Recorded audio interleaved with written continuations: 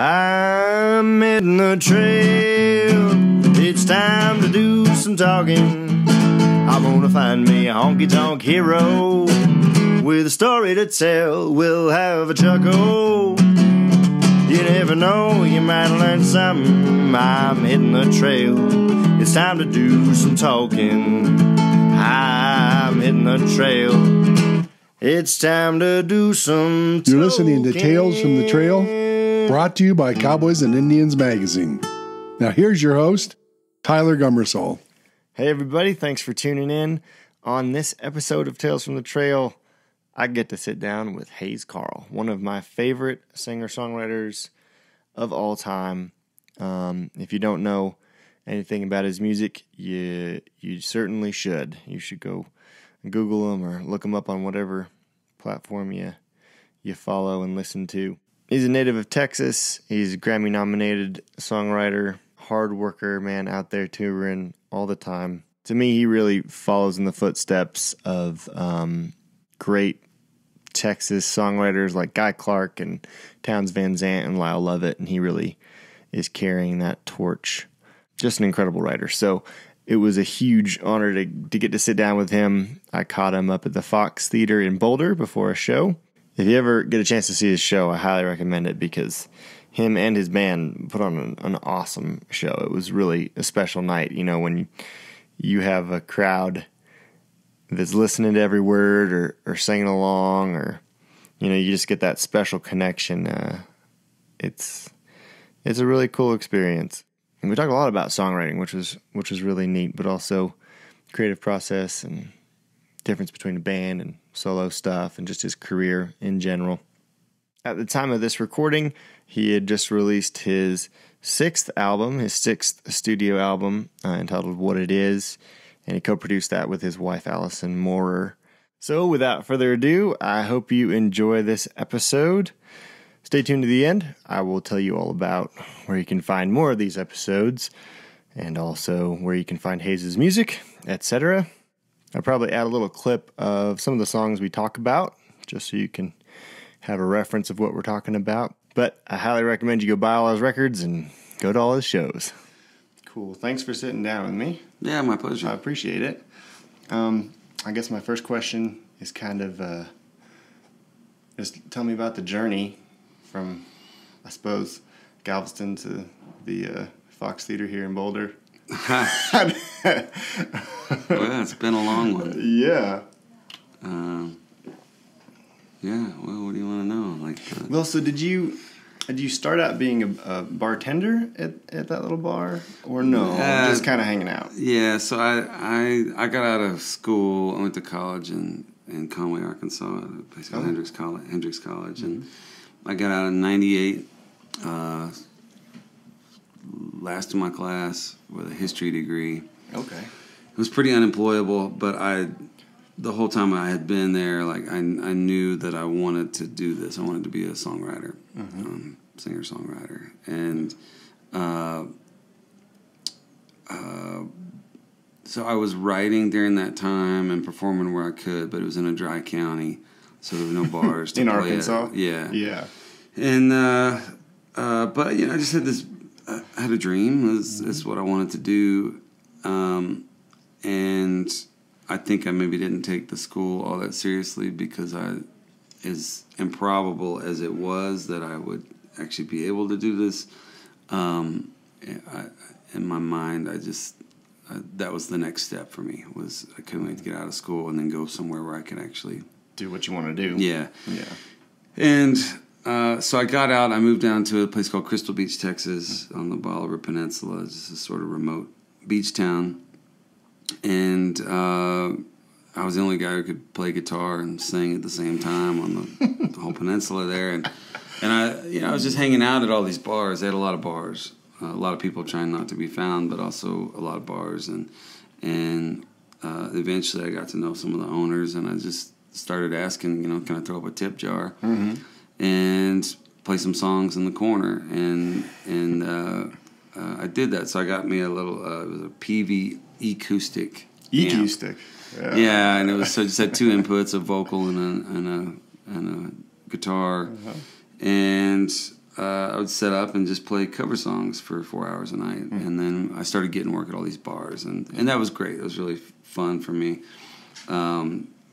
Although somewhat unfulfilling on the songwriting portion of the thing. But I was getting to sing and play music and sing all these songs that I loved and get used to being in front of people. I didn't have a whole lot of experience, and I didn't have a lot of confidence that I was any good. And so that was a really good training ground for me. And then one night I was doing a bunch of odd jobs during that time, just trying to keep some money in my pocket. And one of my jobs was down in Galveston Island, which was a ferry ride across the bay there. Yeah. Gotcha. And one night after work, I stumbled into this place called the Old Quarter Acoustic Cafe, and it was there had been an original Old Quarter in Houston where Townes Van Zandt had recorded a live record, and Guy Clark and Lucinda Williams and Lightning Hopkins and all these folks used to hang out at. And it burned to the ground, but one of the co-owners, Rex Bell, who also played bass with Townes, opened up this little spot in Galveston, and it was just a songwriter room in the purest sense. There was a shrine to Townes on the wall and a shrine to Blaze Foley, and then some Lightning Hopkins stuff, and that was it. And you walked in and you played your own songs. They had open mic nights, and so I went in there and by accident ended up on stage and played a couple tunes, and there were people that were nice to me and said come back, and I did, and that sort of became my second home. That's cool. And so the bartending aspect of it was basically I was just hanging out all the time and became friends with Rex, and he only had two kinds of beer. He had Lone Star and Shiner Bock. Only two kinds you need, right? Yeah, so I didn't need a license. I didn't need to go to school to learn how to do that. So I used the bartending term loosely. I just slung beers and kind of just hung out. It was the first time in my life I got to hang out with singer-songwriters, and there was a lot of sort of amateur folks, people coming in off the ships, or just locals doing their own thing, all different sorts. Yeah. And but on the weekends they would have actual touring musicians come through and play. Ray Wiley Hubbard, or the Sisters Morales, or Steve Fromholtz, or Willis Allen Ramsey, or Steve Young, and Shake Russell. It was just this long list of really great writers and performers, and so that was a real education for me, getting to meet those people, and then eventually some of them the sisters took me on the road, and Lisa Morales ended up producing my first record. Wow. And Ray Wiley Hubbard took me on the road, and so I just learned a lot from the craft and about the craft and the business from those people, all of whom I met at the Old Quarter. So it really changed my life.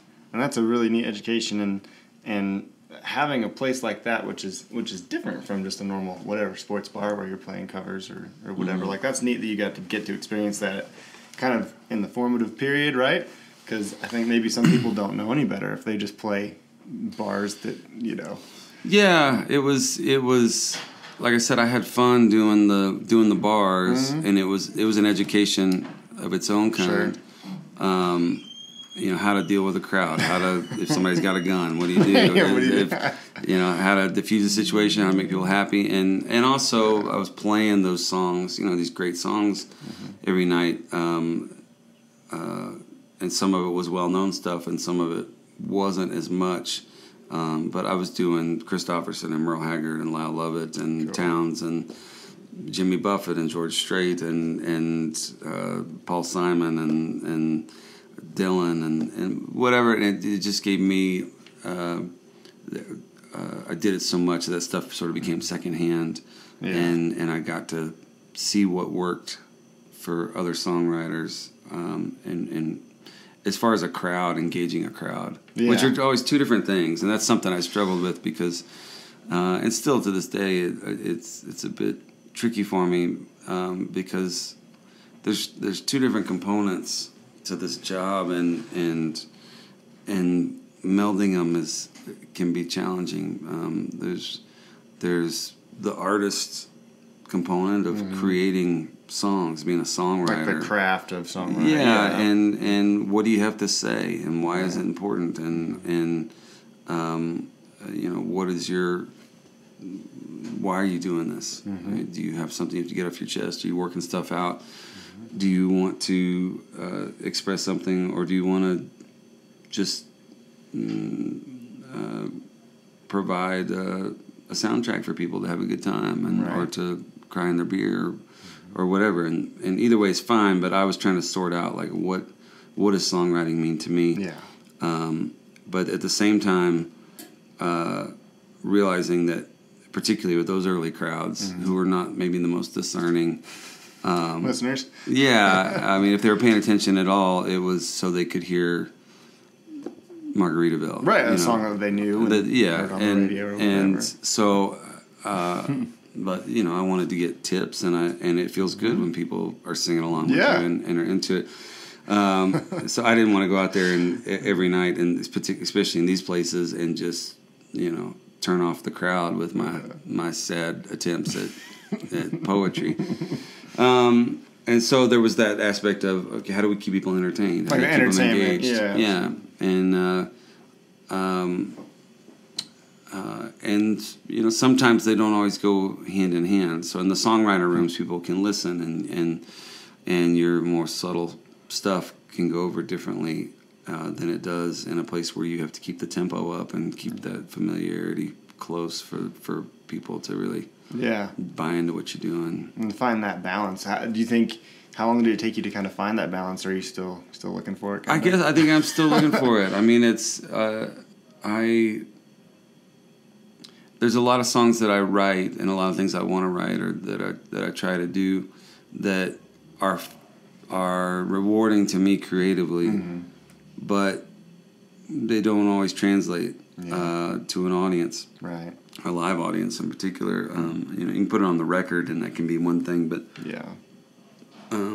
I started out from those early years going to folk clubs mostly. I mean, I was playing happy hour at Ninfa's too, but it was I was going into listening rooms. And that was solo mainly then, right? I was mostly solo, yeah. And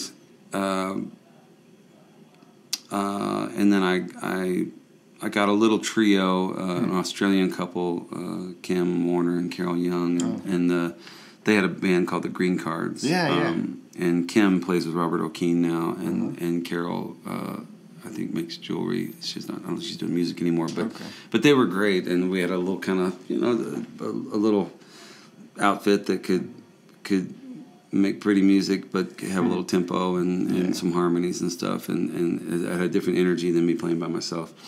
But it was still pretty folkish. But my second record was more full band rocking, and it got on the radio. I had some success with Texas radio and Americana radio, but in Texas in particular, it kind of blew up, and all of a sudden my audience went from older kind of folky crowd to younger, rowdier, let's have a good time crowd. Sure. And I was still at a point where any crowd is a good crowd. It's a good crowd. It's like, I wasn't being too picky about it. I was just blown away. I was like, what do you mean this club sold out? Like, there were 2 people here last time I came. Right. So I wasn't too hung up about it. I just was doing what I did. But the good thing about not having success is there's nothing to lose, and there's not that pressure there in the same way as when I did have some success, and relatively limited, but for me it was a big deal. Then all of a sudden there's more pressure. Like, how do you follow this up? How do you give these people what they want? Do you give them what they want? Or do you just keep making art you want because that's what got you there in the first place, kind of a thing? And so those conversations come in. It's like, well, I just made more money than I'd made in, last 3 months. Mm-hmm. But I'm not sure that this thing is sustainable, or like this is the lane I want to stay in. And how do you continue to evolve, and when you have an audience before you're fully formed? That's an interesting, that's an interesting thing, because so basically what you're saying is it was almost happy accident because of the band and the radio success that did that little overnight push, but you were still finding yourself, you think, as an artist or a songwriter at that point, that second album? Yeah, I mean, I think I was not ready to be locked into a genre. Right. So, the Texas country thing was exploding, and there were a lot of benefits to that, and that there were a lot of great radio stations that would play the music, and a lot of fans that were in. Yeah. They found something they liked, and all of a sudden you could be packing out clubs. Right. And that was really exciting to me, but I also felt a little limited in some ways, because I also saw the downside of that, which was that was a pretty narrow lane musically. If you wanted to keep doing that and keep getting on the radio and that kind of a thing. Well, not so much the radio as the audience attention or interest in you. It felt like, okay, we love this, but don't veer too far from that, or you're going to lose us. It always kind of felt like the unspoken conversation. Sometimes it was spoken. Yeah. And so that was the thing, was, okay, I've got to this point. Do I just repeat myself, and so that I don't risk losing these people, or do you continue to explore and maybe lose some of them in the process? Right. Well, from an outside viewpoint, I mean, and it's always different. Everybody's viewpoint is different. From me, you have an interesting mix of, like, bluegrass and country and all these things, but with that fundamental Texas singer-songwriter like Guy Clark, Townes Van Zandt song, craft to me. So I don't care who you are. It's like a really great song, which you write really great songs. It's gonna stand. You know what I mean? So I totally understand also on the artist side of things, like you gotta eat, and you're trying to figure that out, and you don't want to feel beholden. But it seems like you've kind of balanced that well, which is interesting. Like, that maybe you think you haven't. I don't know. Well, I tried to. I mean, it was important to me to I just didn't want to be locked into the same thing and didn't want to be pigeonholed. So I wanted to be able to go out and play a folk show solo, or just a songwriter show in a listening room, because that's what I feel I'm best at, and I enjoy that. But I also wanted to be able to take a band out on the road and play big dance halls and big theaters, and I wanted the best of both worlds. And to some degree, I've been fortunate that I think I've been able to walk that line to where I have some of both. But at the time when you're going through it for me, it just felt like that was one of the issues I was having to deal with. Here's the creation. How do you do this without worrying about the people on the outside and what they think about it, and how much money you're going to make, and what the response is? And because once you get into that, the artist part of you start surrendering some part of that. Sure. And I was really uncomfortable with that idea, and but I also was really uncomfortable with the idea of being broke, starving to death. And so I think I've navigated, and there are bigger challenges in the world, but for me, on my sort of career path, that's been one of the constants, is how do I stay true to myself, and prioritize the art, but pay attention to the career. Cool. And that is interesting. Like, so the band versus solo, do you view them as almost separate acts? Like, it sort of depends what record I'm working or where I'm at. But they're different things. I mean, sort of by necessity. Like, if I'm solo, there's certain tools I don't have. I don't have a guitar player to take the solo. I don't have a drummer to keep the train beat going. I don't have some of those things that can fight over the noise that you have sometimes in a rock show with the audience. And so I have to use other tools. I have to be able to tell a story. I have to be able to engage people in between songs and focus more on my own guitar playing and my delivery in a different way. Which I like. I really love the connection I feel with people on that way, because there's not this filter of noise. Right. Yeah, like a rowdy club. Yeah. So that's I think my favorite feeling is when I just feel like I've got people, I'm connected to them and can feel them, they can feel me. Which can happen with a band. Sure. It's just not it's a little more difficult to achieve sometimes. Yeah. Because you're playing louder, you're more up-tempo generally. And the venues are places where people are standing up and drinking and someone want to expecting dance. Something different, yeah, kind of, too. They're expecting a certain energy on a Saturday night at the rock club or at the honky tonk than, an evening at a nice sit-down theater. Yeah. That's cool, though. I think it's cool you're able to do both, I mean, because it takes, to me, playing solo almost is more work than playing with a band, because it's a huge amount of mental energy to keep them and be locked in with it. And it's also really special, but...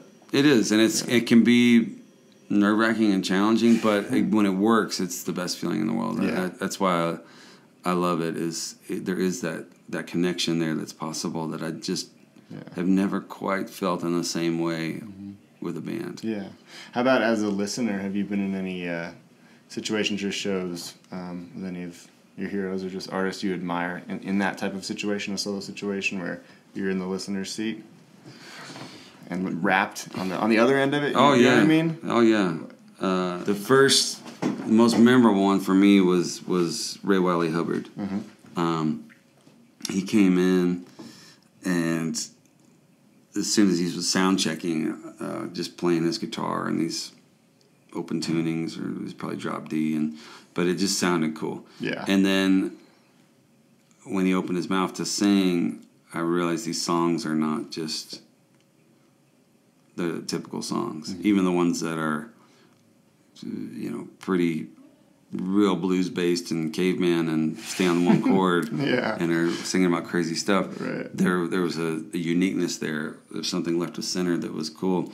But he also had this really poetic language, and he was speaking about things. He wasn't just trying to rhyme. Yeah. He had something to say. He had something to say and wasn't afraid to say it, and that was really moving to me and inspiring to me. And then he was just funny as hell. He was, from the very beginning, I was engaged. Yeah. And that's something, I like, I love to watch talented people, but I don't know if it's an attention span issue or what, but I don't care how good you are. If you're just going to sit up there and play for an hour and a half and not, connect with the audience, I lose interest. Yeah. And I've always been drawn to people, whether it's Ray or Todd Snyder or Fred Eaglesmith or John Prine or a lot of folks, not just musically, though a lot of those people have a lot of things in common, but on stage they're master storytellers and entertainers, and they're funny. Yeah. And that keeps me entertained, and it gives me that emotional ride that I really like. And I try to put in my own shows is, when I first started writing, a lot of my stuff was sad and long, and it was really challenging to keep an audience's attention. Right. And I was studying Townes and trying to recreate that in some way. And not only could I not, I was doing really, really poor man versions of attempted Townes songs, but so if I didn't have the songs there, it was just gonna be a long night for everybody. But what I noticed about Townes is not only did he have amazing songs, but he's also funny in between. So he could play these slit your wrist ballads and story songs, and then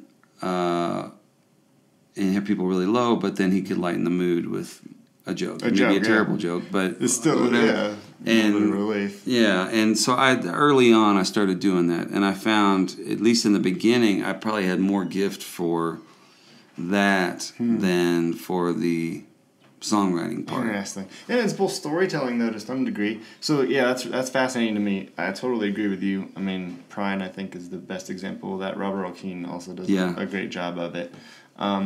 But so when you put a set together, a solo set like that, the in-between stuff, I mean, does it take time to sit down and figure it out and almost write it like a act? Well, or is it spontaneous sometimes? I mean, just because you're both. Naturally talented. Yeah, at this point, I don't write it down. Like when I was first starting, let's say I'd have a 30-minute set opening for somebody. Yeah. I'd have 5 songs. Right. And they're bummers. Right. And so I would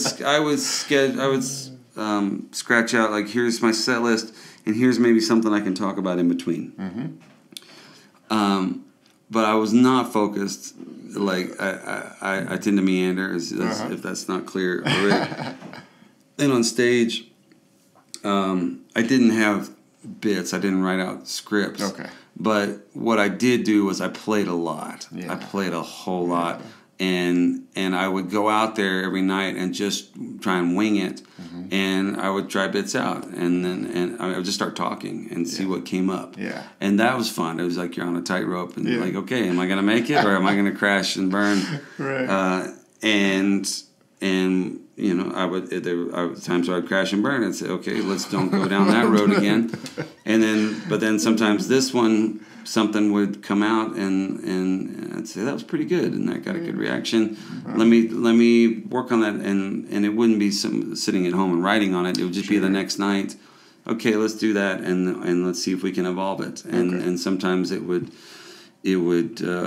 regress and not be any good, and sometimes it would get a little bit better. And I just did that so many times over so many nights that for pretty much every song that I have, I probably have 2 or 3 anecdotes or setups or whatever to that I know, okay, I can get a laugh like this, or this is an interesting way to describe the origin of this song, and that was fun, and when I just got a lot of good feedback early on about how that made people connect with what I was doing, and it was interesting too looking at other writers.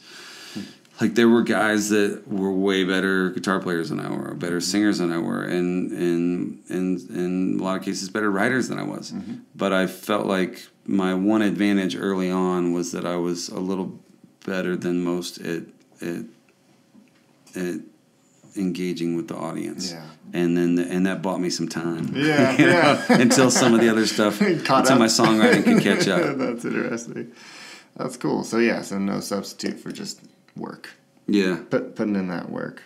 Yeah. Yeah, it's hard to do a test run without an audience. There's no substitute that's true, for the energy of an audience and being able to read the room and say, okay, I need to eject. This is not working, or I can go a little deeper here. Mm-hmm. And like this audience is, they're trusting me, and I'm going to challenge them a little bit. And so that's what's really fun, and you can do it at a different level when you're in a listening room than you can when you're in a honky tonk. Because if I go on a 5-minute speech, ramble, then people are going to head for the exits. Right. Yeah. So you got to know your audience. I wanted to ask you about the Patreon thing. Are you still doing that? I'm not. It's still set up. I kind of put the kibosh on it for a little while when my record came out. Because I would just need to be promoting that stuff. You got to work the record. Yeah, but I may fire it up again in the new year. Yeah, was so this new album, were those songs from the Patreon thing, or are those different songs?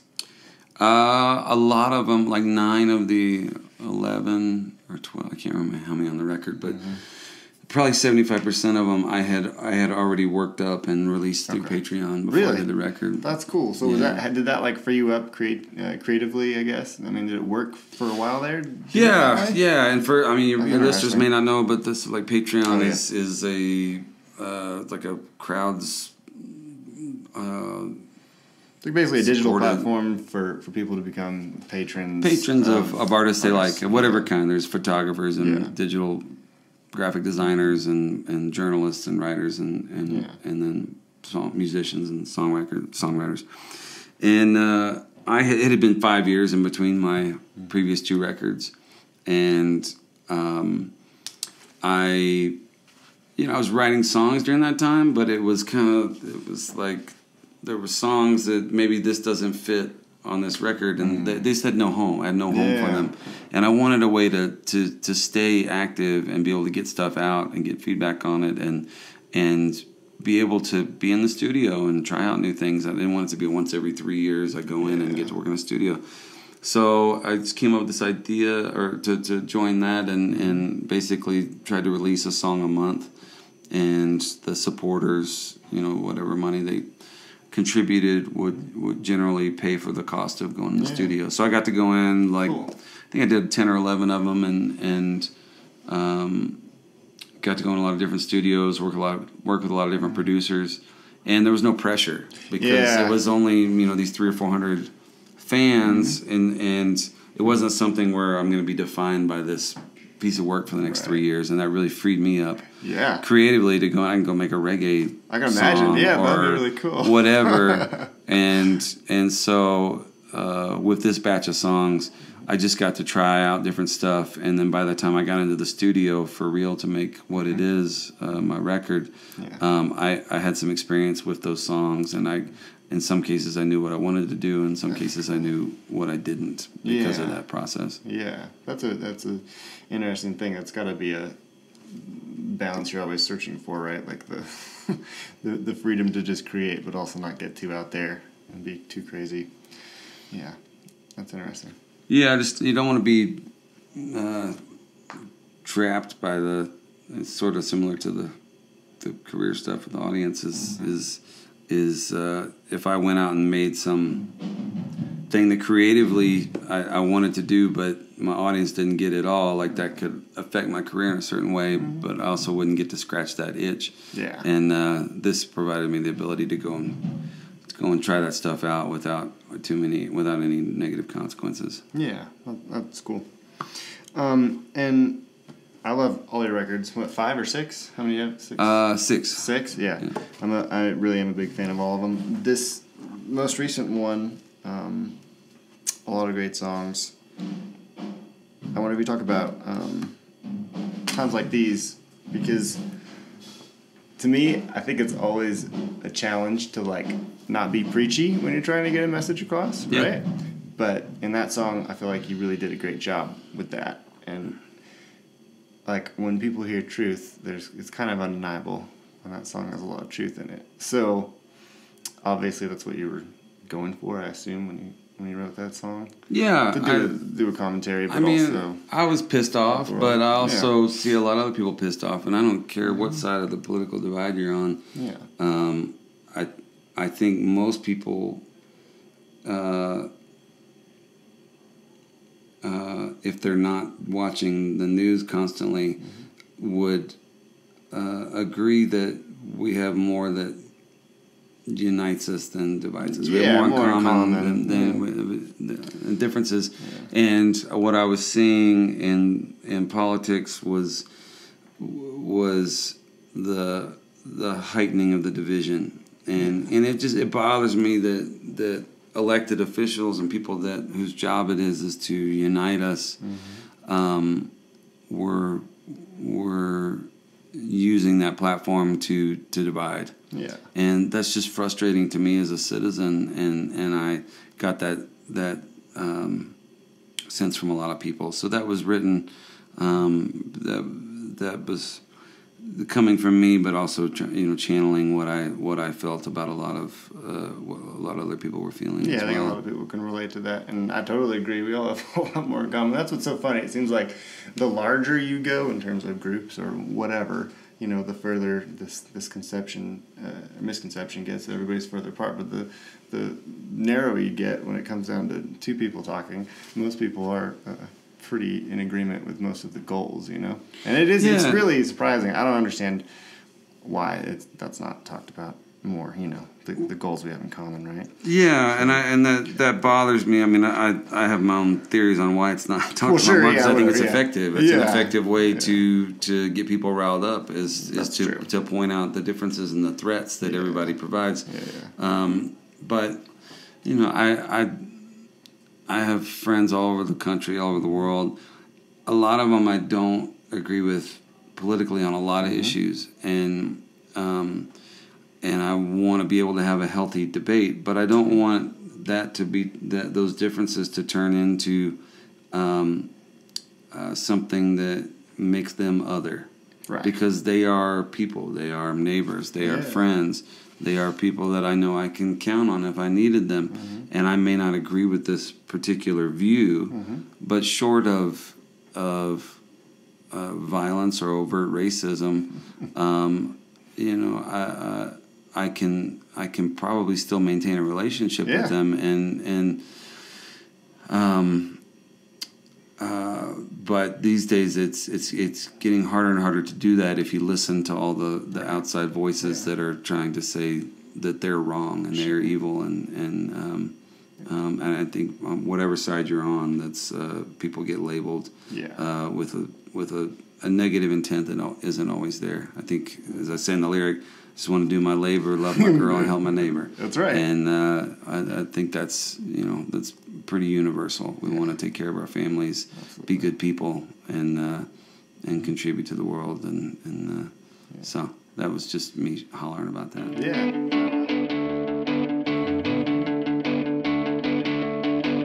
In times like these, everyone could use a hand. Instead of standing around losing ground, fighting for the promised land. It's so hard to tell if this is heaven or hell, and I can never measure by degrees. But it's sure getting warm around here in times like these. In times like these, do I really need a billionaire? Just taking all my time trying to tell me I was treated unfair. Well, then I have to pay as the home of the brave. It's dividing into them and the weak. Oh, I find I'm losing my mind in times like these. Yeah, they come and they go. They in and they're not. Every day I'm getting better at losing something I haven't got. I just wanna do my labor, love my girl, and help my neighbor while I keep a little hope for my dreams. But it's sure getting hard for other times like these.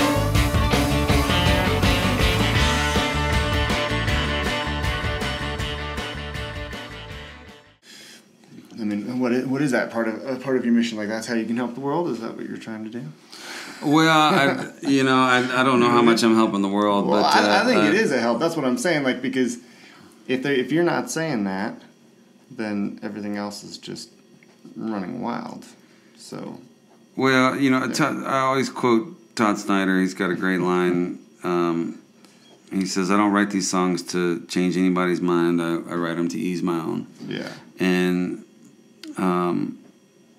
I had never really touched on social issues or politics a whole lot in my work. I was inspired really early on by Bob Dylan and his ability, and the ability of a lot of folk singers and rock and roll artists to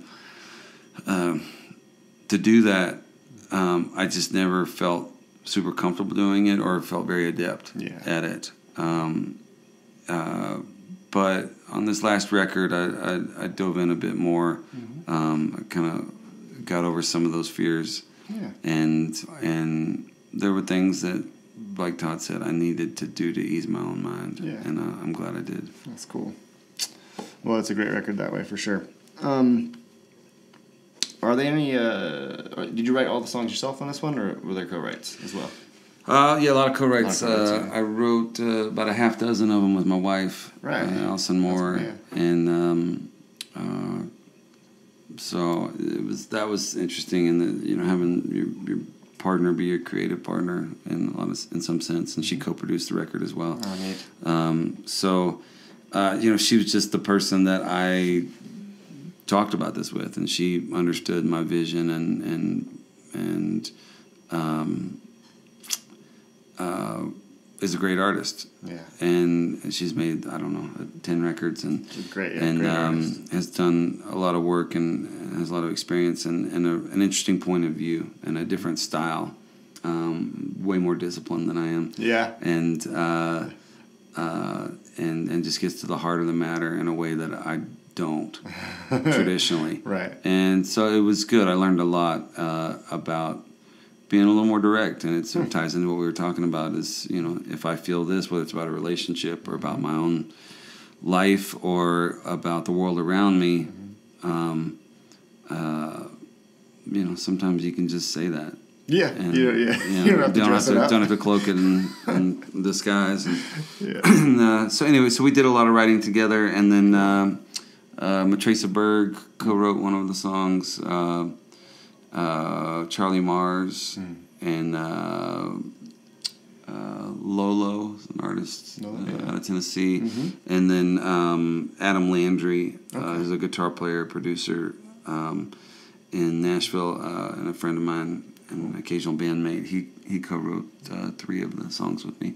So I think there's 3 that I did on my own, and then the other ones are co-writes. Yeah. And what are the differences that you find when you're co-writing versus writing by yourself? You're talking about discipline or direction. Are there? Yeah, I mean, if I'm writing on my own, it can literally take me 15 years to finish a song. I'm one of those people that I have a hard time keeping a journal because I'm so critical of what I'm writing. I think that's terrible. Throw it away. Yeah.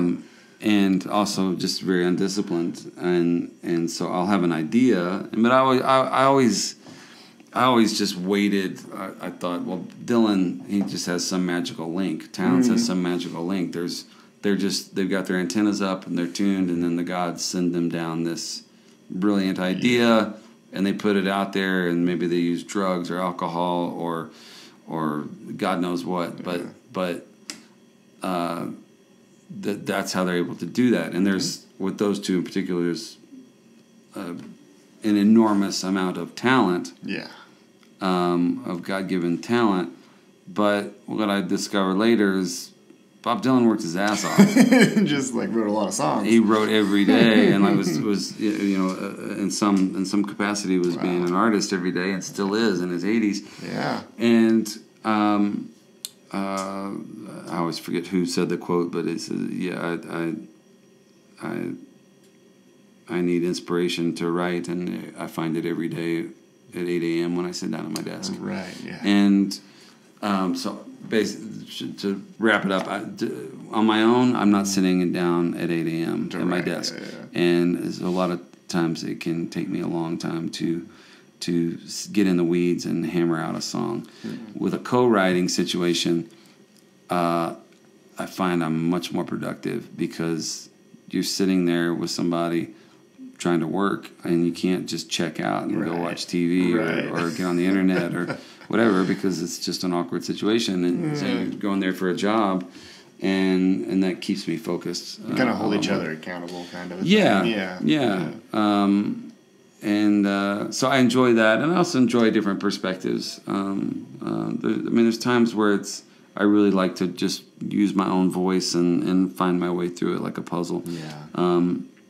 But it's not conducive to other people writing. Mm-hmm. But there are a lot of times where you have an idea and you just can't get out of the ditch with it, and somebody, you sit down with somebody and they help you articulate it and find that story and make it unique, and they bring a different set of skills that I often don't have, and right. So it's cool. Like, I mean, I have my strengths, and I like working with people that have their own set of strengths, and when you can combine those things, you get something that I wouldn't have been able to get on my own. Yeah, and that's the exciting part, right? Because it wouldn't exist if the two of you hadn't got together. Yeah. It's really magical when it works. Yeah. It can be terrible when it doesn't, but sure. it's just awkward. But yeah. But when it works, I find the benefits outweigh the downsides. Well, that's cool. Yeah, it's certainly a very personal thing. So sitting down and writing a song with somebody else, bearing your soul, you have to be kind of friendly. Even most of the people you write with, you're friends with first, or respect or admire? Or, Yeah, it's all kinds of situations. When I first started out, I had a friend named John Evans that I wrote with a little bit, and but my second ever co-write was with Guy Clark. Wow, really? Second ever? Yeah. Wow. And then shortly after that was Ray Wiley Hubbard. And that was just, I met Guy at a party, an after show one time, and we stayed up all night. He was picking and bumming cigarettes off me, but I got his number, and a couple weeks later I called him up and just said, I'm going to be in Nashville. You probably don't remember me, but I'm going to be in town. Would you be up for writing a song? And he said yes. And I just thought, there's no school for this. I mean, maybe there is, but I didn't attend it. And so and I knew I had a whole lot to learn. And so particularly early on, finding the masters and trying to figure out a way to get some knowledge from them was really important to me. And Ray was really good about that, not just the writing, but even when we weren't writing, talking about the craft and what's important and what's not. Yeah. And so that was really huge for me to have some of those guys that had lived and had that experience to help guide me. Yeah, that's important. And it also speaks to you. Obviously, they saw something in you, right? I mean, it's I think that's true, and yeah, you're lucky to have that for sure. I was really lucky, and whether they saw something or just wanted me to stop calling them. Stop bugging them. I don't know, but it worked out in the long run. Well, that's cool. How, if any, how is like Texas and the West influenced your writing? I find that your imagery, the way you lay out imagery, is incredible. So like landscapes in the spaces, did that kind of influence it, or not so much? I'm sure it does. Yeah. It's probably more of a song by song basis. Sure. There are times where I'm trying to be really cinematic, and there are times where I'm trying to be very detailed. And so it's I sometimes you're zooming in on an action or an emotion or a description, and sometimes you're zooming out and trying to leave a lot of room and space to just create a vibe and a world that your characters will inhabit or just create a feeling. I mean, I grew up in the suburbs in a pine forest, lived by the ocean for a while, but have been all over Texas and over the world. But certainly growing up, there was a mystique about Texas and the West and cowboys and country music and all of that permeated the culture, and I definitely soaked up. How much of that made it into my work, I'm not honestly sure.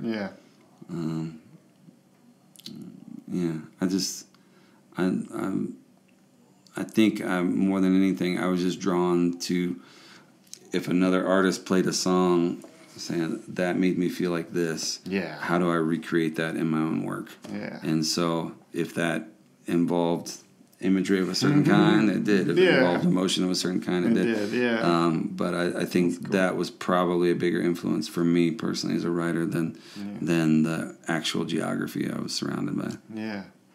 That's cool. That's a good answer. One more final, really, really heavy question. All right. What's your favorite color? Blue. I'm joking. You actually have one. No, this has been really cool and deep, and I really enjoyed it, man. talking about especially all the songwriting stuff. It's an honor. So thanks for sitting down with me. My I know you got pleasure. a show to play and a lot more shows to play as well. You're pretty busy. Yeah, these days, right? yeah, I'm trying to stay after it. Yeah. But, All right, cool. But yeah, well, it's good talking to you. I appreciate it. All right, thank you. All right, well, big thanks to Hayes for sitting down and chatting with me. I hope you enjoyed the interview. If you want to find out more about Hayes and his music, you can visit hayescarll.com. That's HayesCarll.com. I believe that's his handle on Instagram and stuff like that. The song we were talking about and that I put a clip in was called Times Like These, and that's from his album What It Is. You can find that at your local record store or on all the digital platforms out there, also YouTube. So check out the full song for sure. Go buy it, go download it, go stream it, go watch it, all that good stuff. If you'd like to know more about me and my music, you can visit Tyler, Tyller music.com. If you want to find out more about this podcast or listen to some of the other episodes or watch some of the other episodes, you can do that at cowboysindians.com. Just search Tyler, Tyller, or search Tales from the Trail, and you'll find out a bunch more. You can also check out Cowboys Indians Magazine on Instagram and all the social media sites. And if you're watching this on YouTube, there's also an audio-only version on all your favorite podcast platforms and on cowboysindians.com. And if you're listening in the car or jogging or whatever you're doing, there's also a video on YouTube. So just go hop on YouTube and search Tales from the Trail, search my name, or go to cowboysindians.com once again, and you can find the video that goes along with this. Thanks for tuning in. I hope you enjoy it, and hope to have you as a listener again. See you down the trail.